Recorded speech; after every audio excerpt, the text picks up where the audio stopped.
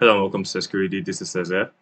Today I'm going to be starting a series of videos, and I'm going to be posting about this AWS WordPress project that I'm undergoing. And yeah, this is the reference architecture. If you go to the AWS doc site, this is the reference architecture for best practice in implementing WordPress on AWS, and I'm going to be implementing this.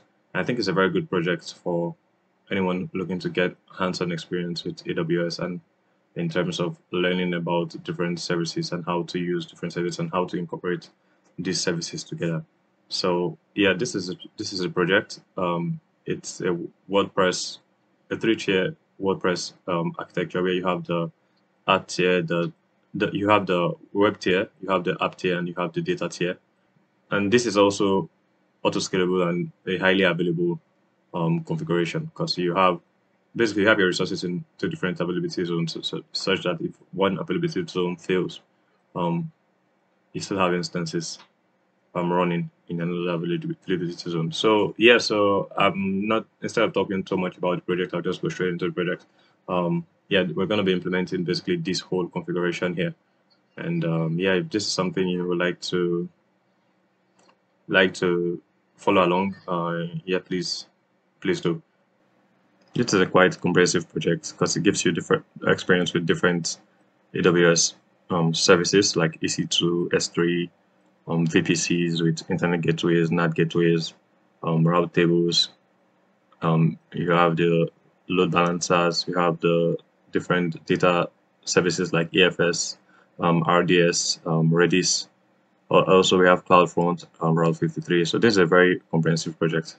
So today I'm going to be starting the first part of the project, which is implementing the VPC and the initial resources I need to begin the project.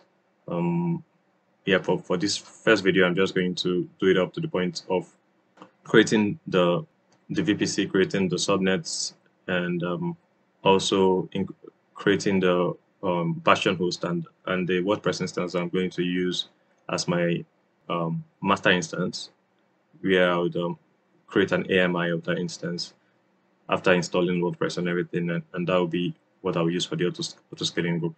So that's what I'm going to do in this first video. Then in subsequent videos, I'm just going to break it down into different videos so it doesn't get too long. So yeah, let me go right into it. So the first thing I'll do is go to the VPC console and create the VPC.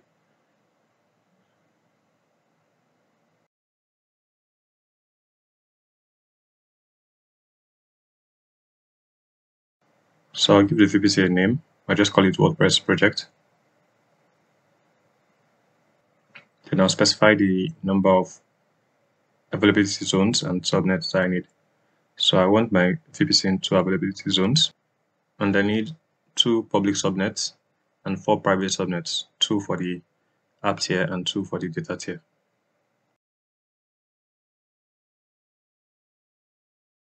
So next, I'm just going to give names to the subnets, starting with the public subnet. I'll have the public subnet 1 and the public subnet 2. Also, I'll have the private subnet for the app tier, and I'll also have 1 and 2 for this one. So in one availability zone and 2 in the second one in the second availability zone. And I'll do the same for the data tier as well. And I'm also going to give names to the route tables. For the public route table, for the route table for the app tier 1, a private subnet, and also for the app tier 2, private subnet. And I will also do for the data tier as well.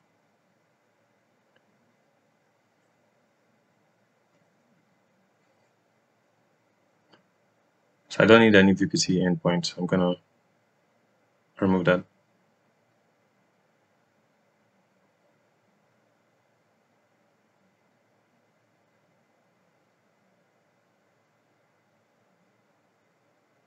Also give the internet gateway a name. Just call it WordPress Internet Gateway. And yeah, this initial configuration should be fine. And now I can create the VPC.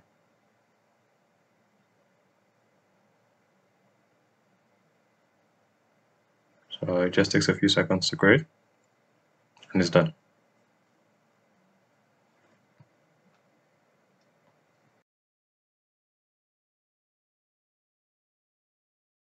So for my initial configuration, I'm going to give full-on internet access to devices in this private app subnet, because I'm going to use it for the initial setup of WordPress. So when I'm done, the private instances would not be reachable from the internet, obviously, but for the initial setup, I'm going to make the WordPress instance reachable from the internet so I can properly do all the configuration I need to do. So I'm going to give it a default route to the internet gateway. So devices in this subnet will be able to reach and be reachable from the internet. So that's the initial configuration I need in the VPC console. And next I'll go to the EC2 console to create the initial instances that I need. So before I do that, the WordPress files are going to be saved in an EFS file system, so they persist even after termination of the instances.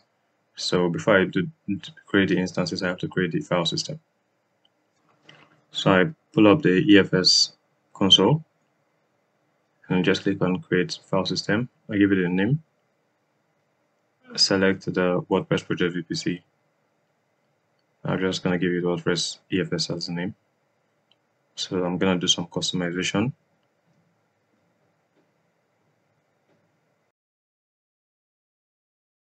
This is fine. Click on next. Okay, so here I need to specify the subnet and security groups. So I need to first of all go create the security group. So I'll go back to the EC2 console and go to security groups.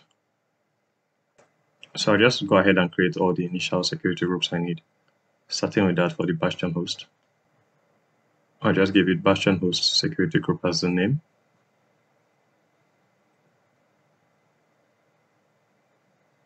And give it a little description.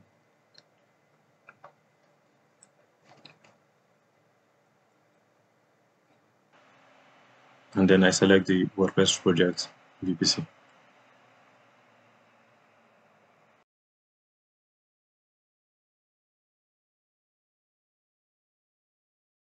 So next will be that of the WordPress instance.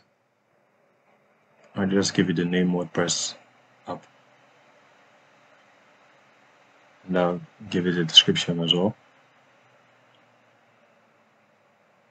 And connect it to the WordPress project VPC.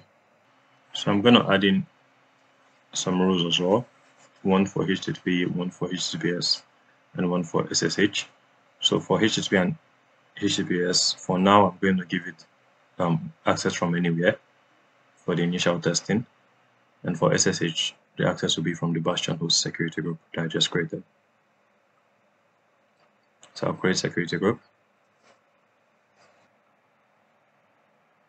Okay, yes, so I did not add any rules when I created the Bastion host security group at first. So I'm going to add a rule to allow for SSH access from anywhere.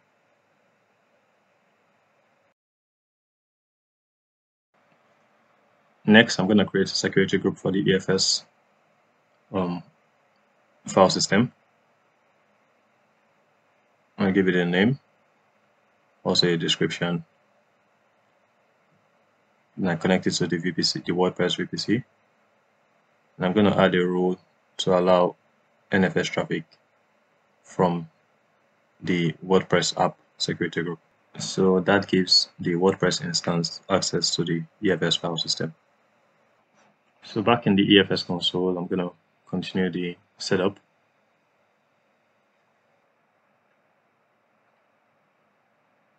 Okay, so because the security groups I just created are not showing up, I'll have to restart the setup. So I'll just start again from the initial dashboard. Okay, so I'll give it a name, WordPress EFS, and I'll select my WordPress project VPC and customize. So this is fine.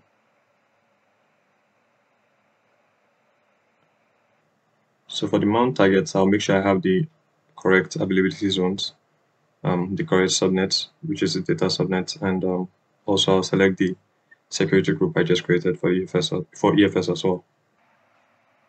The rest of the settings can be left as default. And I'll click on create, so you can just review and create. So it just takes a few seconds and it should be available. And now we can start creating the instances. So the first instance I'll create is the Bastion host instance. And this will serve to give access from the internet into my private network. So you can create a key pair if you need to, or you can use an existing key pair, and you can select the format you want to use as well. But I already have a key pair I'm going to use, so I'm just going to cancel and use an existing key pair. So for network settings, I'm going to connect it to the WordPress VPC and put it in the public subnet.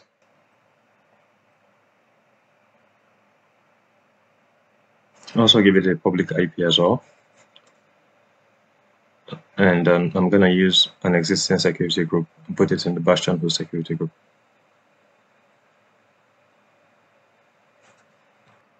Okay, so that's for the Bastion host. And next I'll create the initial WordPress instance that I'm going to use for the configuration. So I'll first and foremost give it a name. But for the instance type, I'm going to use an Ubuntu instance in this case, the 20.04 LTS.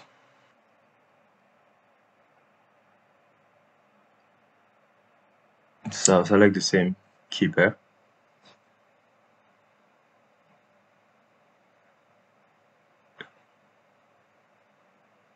Select the WordPress project VPC, and I'm going to put it in the private subnet that I gave access to the internet, which is the private app1 subnet. Okay, so for this one, I'm not going to assign a public IP because I'm going to use an elastic IP. So I don't need to auto assign it. I'm just going to select the security group and put it in the WordPress app security group that I created initially.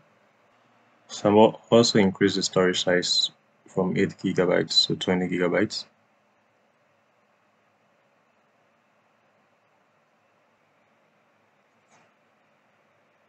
So make it 20 GB. And you can also connect an EFS file system from here, but I'll do that from the terminal instead. Okay, so I'll launch the instance, and here the instance you can see it's pending and creating. Yeah, so just because it takes some time to edit and narrate the videos, I think that's a good place to stop. We'll continue from the next video when the instance is fully running, and we can proceed with the installation of WordPress. So the next video will be posted tomorrow. So just as a recap, this is what we're working on. This is the reference architecture for the project. And today what we've done is we've created, in this video, we've created the VPC, we've created the subnets in 2 different availability zones. So 2 subnets for the public subnet, 2 subnets for the private subnet for the app tier, and 2 for the private subnet for the data tier as well. And we've also created security groups for EFS and also created a file system. And we've created security groups for the Bastion host and the WordPress instance as well, and just created the instances. So yeah, that's just a recap, and thanks for watching. I'll see you in the next video.